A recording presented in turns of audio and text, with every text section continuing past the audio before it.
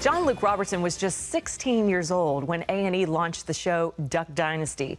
That means the eldest son of Willie and Corey had to grow up on national television. We've seen him get married and go off to college now, and now he wants to show us who he really is. You would think that this beardless member of the famous Duck Dynasty clan would follow in his family's footsteps. John Luke and Mary Kate will be heading off to college soon, so Si and I decided to come over and help them pack. What is that thing behind you? It's a paddleboard. What's it good for? That defines who he is. This is who I am. No. Yeah. No. John Luke Robertson, the oldest son of Willie and Corey Robertson, headed off to college to figure out his own dreams and goals. In his book, Young and Beardless, he shares wild stories of the Robertson escapades and how lessons from home set him on the right path toward dominating his future. John Luke Robertson is here with us now. His new book is called Young and Beardless. It's in stores right now. And also, you know, John Luke, I'm sorry. In your book, you talk about expect the unexpected. Well, we didn't know your lovely wife was coming, Mary Kate. So you live by what you talk about. So welcome to both of you, Mary Kate and John Luke. Yeah. Now, we need to talk about this. We need to talk about this baby face, because I was just at Liberty University for their commencement a couple weeks ago. Your dad was there, Willie was there, and he was talking about his monster manly beard and how much better it is than these little short cropped, you know, hipster beards right now. You have zero beard. Right. You're brave. You're brave to be in your family. I mean, they don't force you to do it? Well, I wouldn't call it bravery as much as genetics. I can grow little scraggly pieces, right? But my face just hasn't gotten with the program yet for the full beard. Okay, so you're not totally opposed. It's not that you're opposed. It's just you're waiting, you know. My face is opposed to growing it. I'm just now getting a little, sort of a little beard, but it's not worth growing out. Well, both of you are students at Liberty University right now.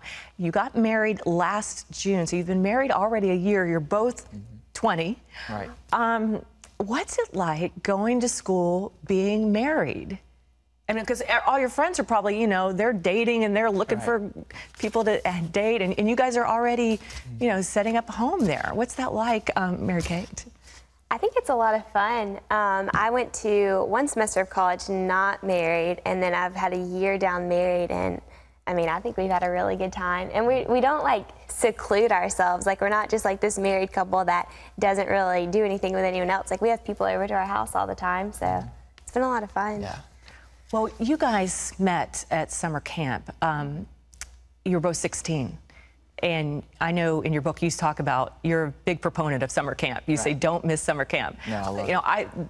I feel the same way about summer camp. That's where I first met Jesus, you know, when I was about 12. But so tell me about how you guys met. I mean, how did you know, you're 16, you're at summer camp, and you just saw her across the room, or what happened? We were put on the same team during this competition, and that's really how we started talking. But and then we just met each other. I had a crush on her. I thought she liked me. She says she didn't. I don't believe her. And then summer camp ended and we went to different schools. And then a year later, she transferred to the high school that I went to. Really? And we had assigned seats next to each other in chemistry class. And that was it. A year later, we started dating, and about a year later, I proposed. Wow, so you guys are like an old married couple then. I mean, you've basically been together, you know, for like 4 years now, right? Pretty much. A lot of people, though, say it's too young. What do you say to the people out there who say, you know, you haven't lived yet, you know, you need to get out and live? What do you say? Well, I think one thing about going to college married, all our friends are single, and they're like looking for dates and trying to get together. And I look at that and I remember that time and I think, I am so glad that I'm married now. It is way more fun to be married. It's way more fun to be married. You definitely won your prize. Well, and also down in the South, I mean, it's pretty common to get married young, you know, and it's actually becoming more in vogue now. I think, you know, you don't have, it's just, you know. Now, when Duck Dynasty first kicked off, you were 16, you were in high school, so you basically grew up on national TV. I mean, was that like so weird, or was it cool? It was so gradual. Most people don't know, but we had a show before Duck Dynasty on the Outdoor Channel. I did not know this. And it was just Duck Commander. And it was just the men duck hunting, pretty much, and no one else. I mean, I was on it a little bit, and even before that, we had DVDs from duck hunting. So growing up, I spent my entire life on and off, like around cameras, and then the show on Outdoor Channel, which, like I said, most people don't know about, and it became the #1 show on Outdoor Channel. Then it was 2 years after that when Duck Dynasty hit. Right. So it wasn't so, I wouldn't say it was so strange because it didn't all hit at once. It was kind of a gradual process. Did you ever in a million years think it would be such a phenomenon? Never, never. Wow. Looking back, I see that God was preparing the whole family for it. But at the time, no, we never could have imagined. Mary Kate, what's it been like for you kind of infiltrating into this Duck Dynasty world? Yeah, it's been interesting because, I mean, for me, it wasn't gradual at all. It was very much like... Sink or swim. Yes, exactly. But it's been fun. It's been a lot of fun. We have like a neat opportunity and platform to like share the gospel and talk about God, so. What are you guys majoring in? I'm majoring in... Oh dear, this is going to be good. Camp, outdoor, and adventure leadership. Yes, I love it. Oh my goodness. It's pretty much how to run a summer camp. I love it that much. You love it that much. Fabulous. Well, Virginia is a great place to do that because we have all kinds of great mountains here. What about you, Mary Kate? I'm in women's leadership. Fantastic. So it's like women's ministry. Then you can have, you know, the women, you can lead the women at summer camp. Yeah. That sounds perfect. In your book, John Luke, you talk about that you're still trying to figure out your life, but it seems to me you've got it pretty figured out. I mean, you're married, you're a college student, you already started some businesses, you've got your first book out, you're 20 years old, you're making the rest of us feel kind of bad, you know. I'm gonna ask this to Mary Kate. Okay. He says he's still trying to figure himself out. What would you say, how would you answer that question for him?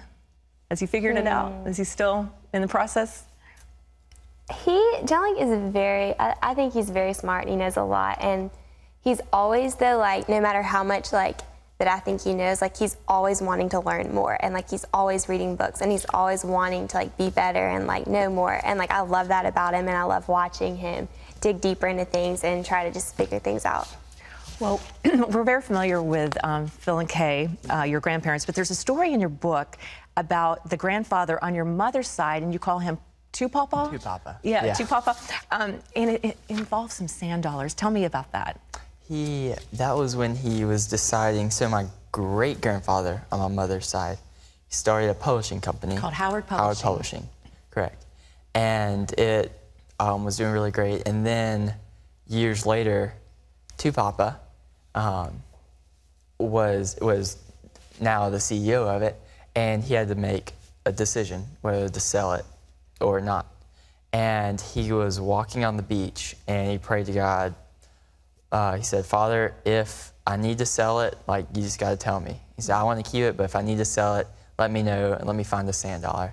And immediately after he prayed that prayer, he looked down and he picked up a sand dollar. And in the book it says there wasn't just one, it was a bed of sand dollars. Yeah, a whole lot of them, a whole bag. He had a whole bag full. And he sold it. And then that building became the Duck Dynasty warehouse, right? And now that, yeah. And now it was actually, there were two buildings. One became the youth ministry building for the church we go to, and then the other building became where Duck Dynasty is, where Duck Commander is. Well, I got to tell you, you might be 20, but I couldn't put this down last night. There is a lot of great wisdom in here for any age, young and old. You need to get a copy of John Luke's new book, Young and Beardless. I love the name.